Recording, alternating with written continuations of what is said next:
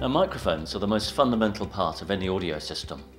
No matter how good your loudspeakers are or how sophisticated the rest of your system is, if your audio source is a microphone, then using the wrong one or using one in the wrong way can be the start of your audio problems. There's a bewildering choice of microphone available, so how do you choose which one to use? Well, let's look at the different types of technology available. Looking at directionality, we only want to pick up certain sounds in the room, the speaker's voice and not the air conditioning unit.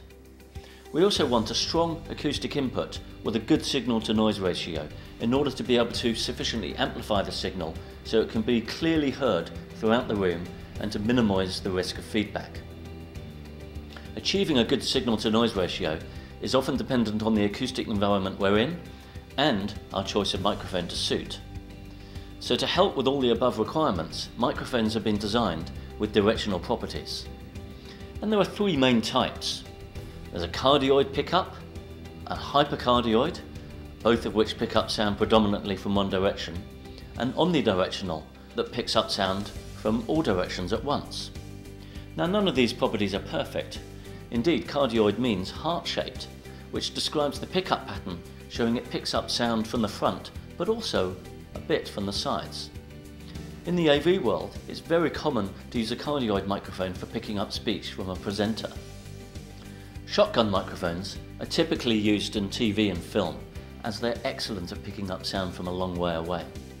Their characteristic long design is known as an interference tube. The microphone capsule is mounted at the end of a long hollow tube with carefully positioned slots along its length.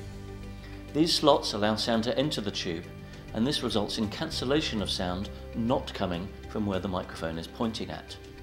In general, the longer the interference tube is, the more directional the microphone will be.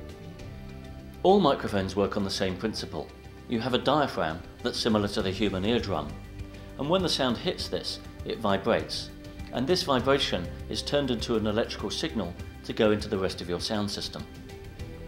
And there are two main methods for converting that vibration into an electrical signal, and this differentiates the two main types of microphone.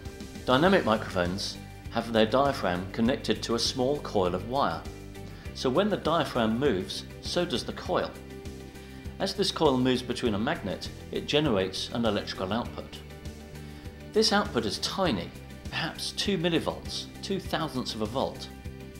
Dynamic microphones can be relatively cheap, and their performance is okay in many situations. Let's look at condenser microphones. Condenser microphones are a little more complicated. They use the principle of a capacitor to operate. One plate of the capacitor is fixed, and the other is the diaphragm. When audio hits the diaphragm, it changes the distance between the two plates, which varies the capacitance and results in our sound signal. The capacitor is kept charged using a continuous power supply. Condenser microphones are much more sensitive than dynamic ones, as they don't have a physical coil to move and are almost always better quality, especially at high frequencies. Condenser microphones need to be powered to make them work. To avoid requiring power supplies everywhere, phantom power was invented and normally comes from a mixing desk or signal processor. This DC power is sent up the microphone cable itself and is in the range of 9 to 48 volts. So, that's an overview of the technology behind microphones.